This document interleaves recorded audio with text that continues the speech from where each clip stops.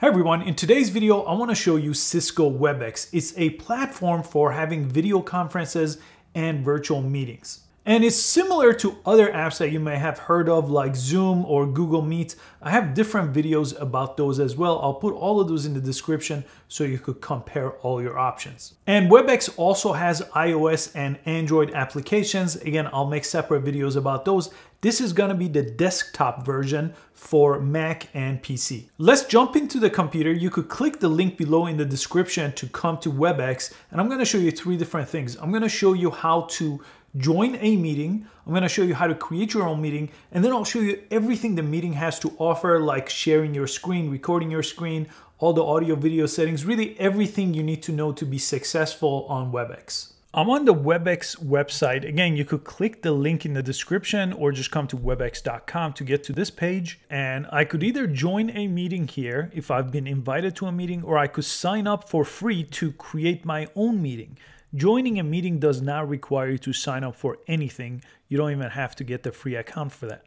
And before I do that, let me just show you the biggest difference between the free plan, the one I'm going to show you here, and some of the paid plans. Really, the time limitation of a meeting is what the big difference is between the free plan and all these paid plans. So this is usually limited to 40 minutes per conversation on the free plan, and you get unlimited calls on some of these. And some of the recording options are also part of the paid plans. So you could kind of explore on the pricing page the difference. But let's go to the home page and let's go ahead and press sign up. Again, if you press join here, you could join a meeting without signing up, and all you need is a meeting ID here. So the meeting information, I'll show you where to get that later, but someone should have already emailed you a meeting ID here if you are joining a meeting. But we'll go ahead and skip that. I'll show you how to sign up for one, so you know exactly how to host your own meeting. And we'll look at all the virtual options inside of the meeting. So again, sign up for free, just an email here to sign up.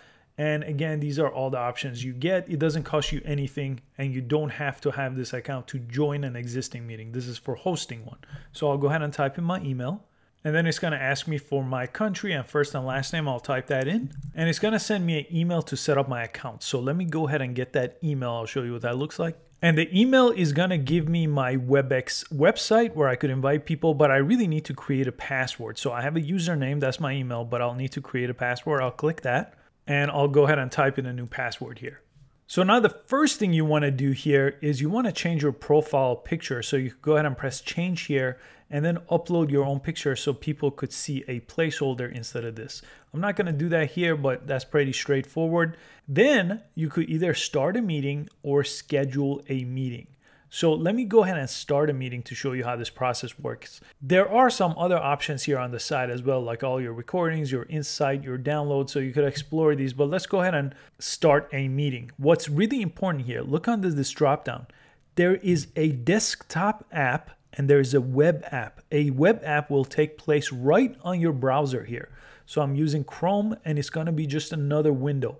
Very useful. You don't have to download the desktop app. I will in this case so I could show you everything, but I'll kind of compare both of them. I'll go ahead and press the desktop app, and I'll press start a meeting, and it's gonna ask me to download the app. I've already downloaded the app, but if I didn't, it's gonna download it for me and I'll have to install it. So once you install it, you could press open.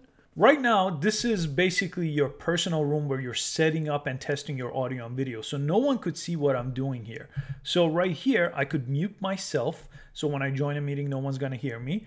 I could go ahead and stop my video. So right now, whatever my profile picture or the initials are right here, that's all they'll see when I press start meeting. So you could go ahead and test these out. The purpose for this room is make sure your audio and video are working right. So right here, if you press this, you could use your computer audio. That's what I want to do here. I also have these USB mics. That's why it sounds a lot better than what your camera's picking up. I'll put a link to this microphone in the description. You could do a call in or not connect with audio at all. I do want to do this and just have a virtual meeting with my computer here. And then same thing for your video setting if you have that set up, or by default, it's just going to use your camera right here. I don't have to worry about connecting a different video source. And then right here, these are just you testing your microphone. So again, I'm using that USB Yeti mic right here. So it's testing it right here, the volume. I could go ahead and make sure all these are working properly, test my speaker here before I press start a meeting or join a meeting. Let me go ahead and press start a meeting now. Now this is the Webex application that's showing me this. Let me go ahead and minimize everything. So we're gonna just focus on this meeting. That's me right here. And let me just go through some of these other options. We haven't invited anyone yet. So again, I could mute myself here. I could turn off my camera. Everything is over here that I'm gonna see for myself. I turn my video back on. I could share content. I could press this and it's gonna let me share my content. So I could share my screen, or I could share my iPhone and iPad screen, very useful. So if I was to share my screen, I would just press share here, and now it's sharing my screen. And at any time I could come up here and stop sharing my screen. So that's a very useful option for sharing your screen. Then you have your participant window. That's everybody over here. Right now I'm by myself. I haven't invited anybody, but I could go ahead and open and close this window here.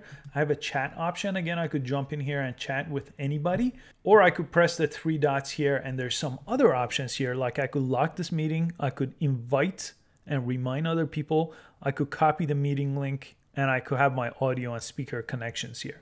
So right now, the very first thing we need to do now that we've tested ourselves is we need to invite other people to this meeting. So let me go ahead and do that. So in order to do that, if I press these three dots and I either copy my meeting link and send that to someone, or invite and remind someone, I could send them an email and then remind them to join the meeting. So let's say right now I wanted to invite someone. Let me go ahead and do that. In a second, I'll show you how to schedule the meeting in advance too, so you know how to do that. But let me invite my other account here on the other computer. And I just send an invite. You could invite as many people as you want to this meeting. I'll press done. And let me go to the other computer and join this meeting right now. So right now, the other person has joined the app. You could see their camera here. This is just my other computer here, but they probably will be somewhere else in your situation. But they basically, all they had to do was click the link that they got in the email, and it prompted them to download the Webex app, and they joined the meeting that way. They went through the same testing with audio and video, and now they're here. Let me go ahead and turn off their microphone and their camera here. So now it's just going to show their profile picture again. That's why it was important to add a profile picture. So even if you turn off your camera, people could still see you. So now let's look at some of these other options we haven't looked at. This one, the recorder, let me press that and let me press start recording here. And it's going to ask me where to save it. Right now, let me just save it to my desktop, for example. I'll just choose desktop, press save.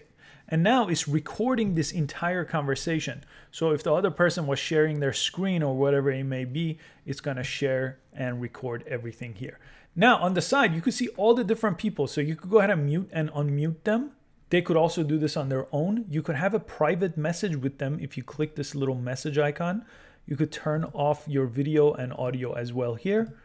Let me go ahead and pause the recorder, and that's going to show up on my desktop as soon as the recording is done.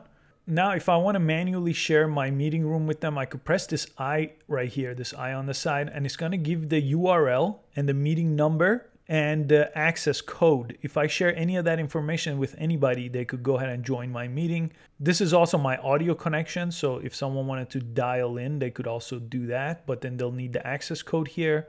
So a number of ways to join with video or with a phone here on this meeting.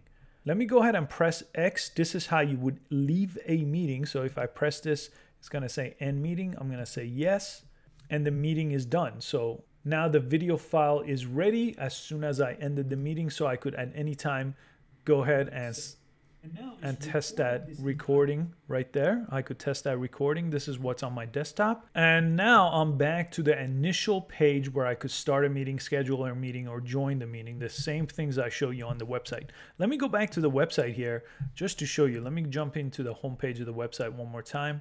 And let me show you this thing here for starting a meeting. There's the web app, right? Not the desktop app that I showed you, but you could start a meeting on the web app and it'll just take place right here on your browser. Again, you could test your audio and your video here just like that. And you could start a meeting. I'll go ahead and use my camera and I'll press start meeting. And as you could see, it's going to start a meeting the same way as before with all the options underneath here. Like I could go ahead and turn off my audio and video, and I could invite people here. I could share my link with them, and I could exit the meeting. I just won't have some options like recording my meeting. But let me go ahead and end this meeting here. But I just want to show you that it's possible to just have this happen right on the browser here and not on the app. Then finally, if you press schedule a meeting, you could go ahead and put in meeting topic, your meeting password, and time and date. And then you could go ahead and type in the attendees' emails here and separate them by commas and press start, and they will get that invite. So this is initially how you should probably start a meeting for some time in the future if you didn't want to have a meeting take place right away. And on the side here, you have preferences. So you could change some of your general or personal room preferences. You could also change your recording options here if you have that available. So you should definitely check out this page to make sure everything is as you like.